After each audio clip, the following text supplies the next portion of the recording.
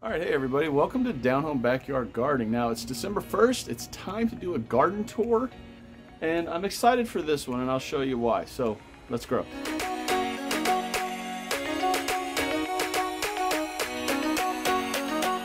Okay, so normally I start the garden tour over here, but this time I want to start where I'm really excited about, and that's right over here. What I'm excited about are the peas. Now these are finally starting to take off. These are supposed to be purple hull peas. The hulls are supposed to be a purple. That hasn't happened yet, but I'm excited for it. Over here are just some regular peas that I just threw in. And then these are sugar snap peas. And look at these things. They are producing big time. Now, this is what I love about this time of year here in Zone 9A, is you start to get the cold weather crops that are starting to come on. And I love it because there is nothing better, in my opinion, than fresh veggies out of the garden, and especially peas.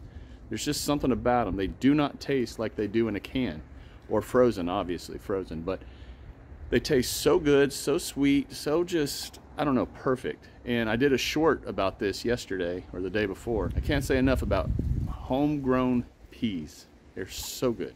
But since we're over here in this bed, we'll go ahead and continue on down. Got the eggplants here. The white eggplant right there is put one on. I've got a black one, a black beauty eggplant, little baby one right there. Shifting on down, we got the Carolina Reaper plant, one of them. I have two of them now. And it's been putting on a lot of fruit. If you all would like to see me do a harvest and taste on the Carolina Reaper, drop it in the comments below. Give this video a thumbs up, and just maybe I'll do that. All right, so as I back up here, this entire bed is going to completely transform for spring. I have plans for this bed. I have not announced them yet, but that will be coming. But this entire bed is about to totally change very soon. All right, shifting over to what was the blueberry bed that actually never took off. Still got more jalapenos growing here. This plant is 2 years old. It just constantly puts on jalapenos. Now this is a potato. That is one of the potatoes that I've planted in the fall potato planting video, which I'll put a link to right here. Now the other potatoes have not come up yet, but this one has. So, you know, it is what it is. I'm happy for one. Would obviously like to have more, but it's all right. Right here is the other Carolina Reaper plant, and as you can see, there's peppers on this plant also. And then right behind it is the blueberry, and then right here is the blackberry bushes, both of these on this trellis system. Over here in this corner, we just got some basil that's dying. These roses are just everywhere. I really have to trim this up, but look how beautiful these are. Down below, we've got some kales in here. The kale that I planted never took off. I don't know if the seeds were old or what, but they never took off, but it's all right. We got another kale right back here. So all in all, this side of the garden is actually doing really, really good. I'm gonna save that for last over there. So let's jump over here. Now again, I've got peas growing in this area. A lot have not taken off in these beds.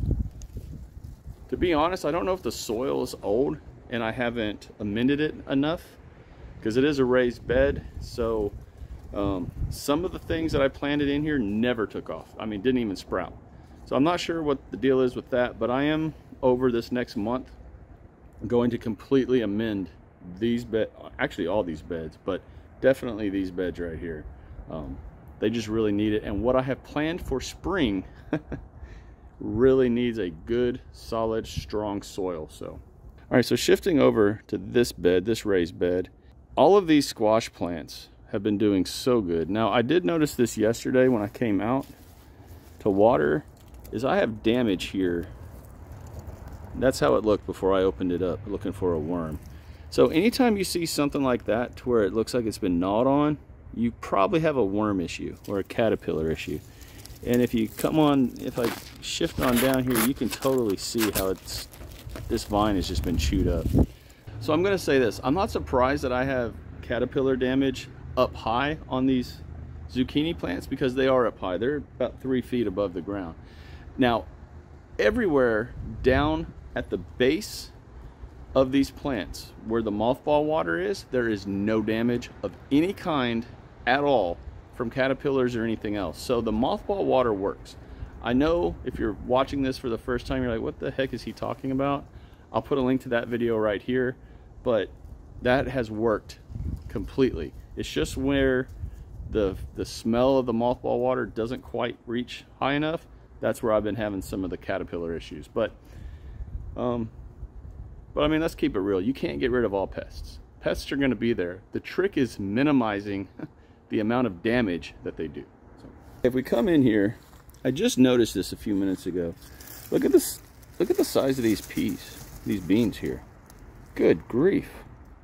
I did not see these yesterday when I was out here watering. Honestly, I wasn't looking for them, but that's probably why I didn't see them. But the beans are doing great. That's probably honestly the largest bean that I've ever grown. I'm very, very pleased with this variety of zucchini. This thing has put on, honestly, more zucchini off this one plant than I've ever had the whole time I've been gardening. I think I've had 5 or 6 good size, like big zucchinis, and then that one monster one that I let just grow and grow. It got to 22 inches long. I think it was 13 inches around. I mean, it was a beast. Didn't taste as good as the smaller ones. It was still a very good zucchini. And as you can see, I kind of let the zucchini vine just go and go all the way over here into the container garden. Now, it is December 1st, like I said. The leaves of the fig trees are starting to fall. That's natural. That's normal. No big deal there. I planted beans in here for companion planting, just to help put nitrogen back in the soil. But I've got lemons growing over here, some limes, a lot of jalapenos on this plant right there. So the container garden is doing really well. No issues at all in the container garden, period. They are doing great. Now let's shift over to this other bed. And as you can see, the queen is out here surveying her domain. No idea what she's into. Goofball. Okay, now this is the very first cinder block raised bed that I ever did, that I ever built. And I planted a lot of the brassicas in here, not knowing that they would actually take off. Because last year, all of my brassicas did not do good at all. I didn't get anything from the brassicas. All the cabbages that I planted, all the cauliflowers that I planted, didn't do anything. They all just died. And they did not grow. Let me put it that way. They stayed alive, but they didn't grow. This year, I mean, just look at this. This cabbage is already starting to head up right there. I'm really happy about that. And I've got cauliflowers all around them. Got this poblano pepper plant here that's still putting on poblanos, which is cool. We've got a wasabi radish right there that is only in here for companion planting. When those start to flower, they put on, they bring in a lot of beneficial insects to help kill the bad insects that you don't want. A lot of peppers over here, eggplant. These eggplants are not really putting on anything, so I don't know if they're about done. So that bed is doing really, really good right there. We're over here in this corner. I always like to show this corner because it is just a jungle of beauty. I mean, all these flowers, these lantanas just have gone crazy. And then I've got beautiful roses over here. I mean, this area is just beyond amazing to me. I love it. But as we shift down, we've got garlic. Carrots are doing really good. Now, one thing about carrots, they do really, really, really, really well in the wintertime, in the cold months. The cold actually helps put sugars into the carrot as they're growing. So if you can plant carrots now, in about 4 months, you're going to be super happy when you go to harvest them. All right, elephant garlic they are doing great. I've got 8 or 9 of them growing. Really happy with that.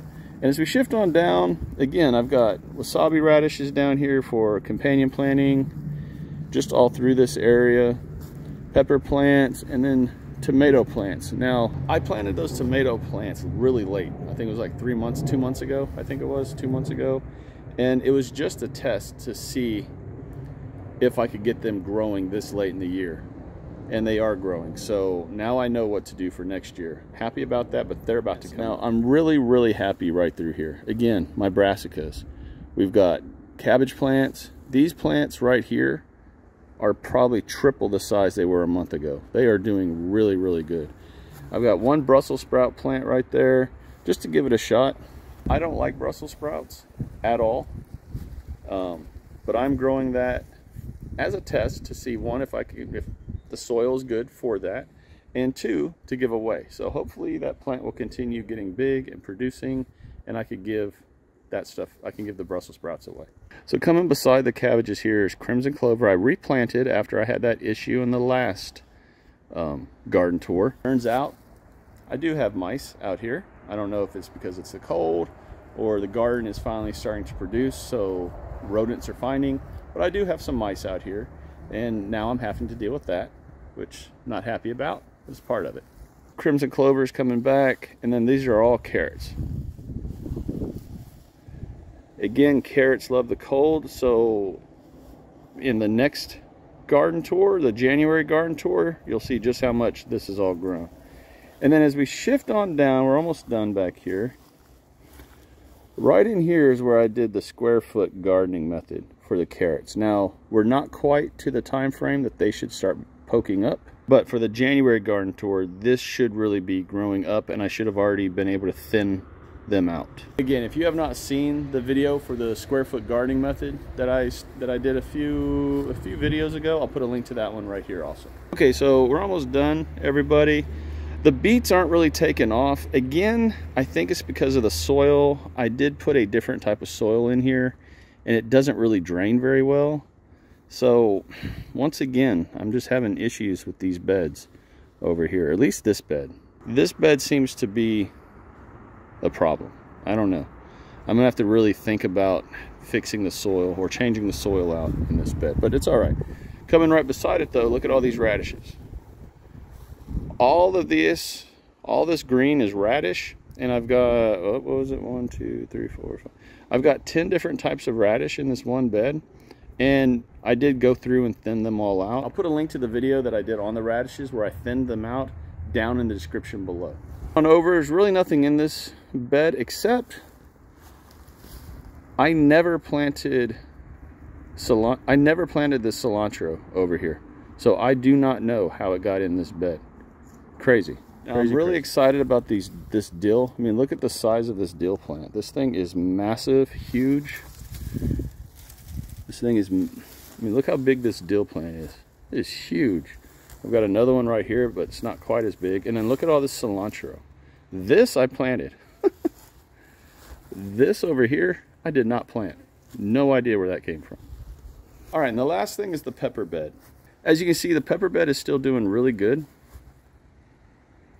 We've got no issues in here at all. And the carrots that I planted in here are doing really well also. Now, if you know anything about peppers, or if you're new to gardening, peppers are a perennial. So they will come back year after year after year. Over the winter, if you have peppers, you can overwinter your peppers. But for this bed right here, since I can't take the peppers in, and I don't want them to die if we do get really cold, I'm gonna create something. I'm gonna build it, I'm gonna show it on this channel. More to come on that down the way. What are you doing, goofball? Okay, so that's the video. That's what's going on out here in my garden right now, and I hope in your garden you're seeing the same kinds of things going on. Yes, we're still gonna have pests, we're still gonna have all the things that come with gardening, but in the winter you start to have a little less of all the bad stuff for the most part. I do want to say that this is the time to start planting your spring garden. So if you have not started planting it, you need to start. The seed companies are going to start getting overwhelmed with orders, especially Baker Creek. They just released their 2023, their full catalog. Thing is 526 pages. It is great. I've already ordered, for the most part, all my seeds for next year, or at least the majority of next year. So I'm already ahead of the game, and you all need to be ahead of the game also. So start prepping your spring gardens. Now, I do want to say this: if you're new to gardening or you're thinking about gardening next year and you don't have a lot of space, start small. Maybe start off in some containers, or maybe a small little type of bed, and then move up as you gain experience and confidence in everything in what you're doing. I would not suggest just going crazy if you're brand new to gardening. Once you do start gardening though, it's going to get in your blood, and you're going to want to be out here, and you're going to want more beds and more plants, and you're going to start getting excited about the different seeds and the different things that you can do. I get it. I've been bit by this bug. It's in my blood, and I'm completely sold on gardening, 1000%. And I love being out here. Just wanted to say that as a reminder, start planting your spring gardens now. Everyone, if you have not subscribed to this channel and I've earned your subscription today, by all means, please hit that little icon in the bottom right corner of the screen. Hit that bell so you're always notified whenever I upload videos. And as always, everyone, thank you for watching. Thank you for being on this journey with me. I do really appreciate it. I love all y'all. And until next time, shine bright and heart is hard. Bye.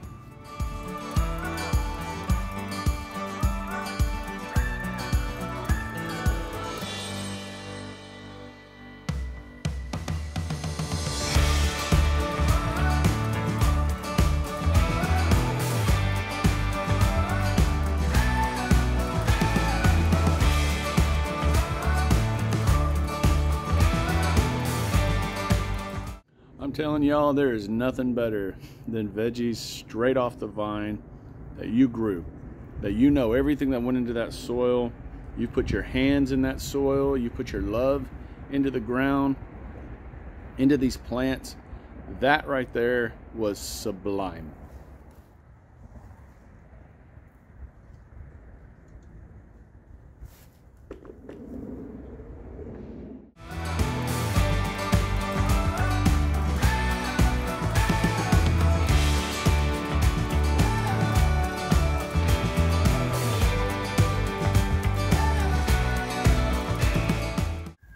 If we flip around, I don't know why there's a garbage bag out here.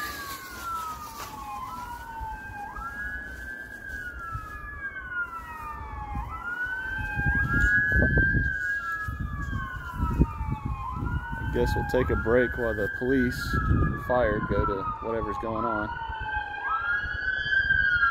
Say a prayer. I hope everybody's okay.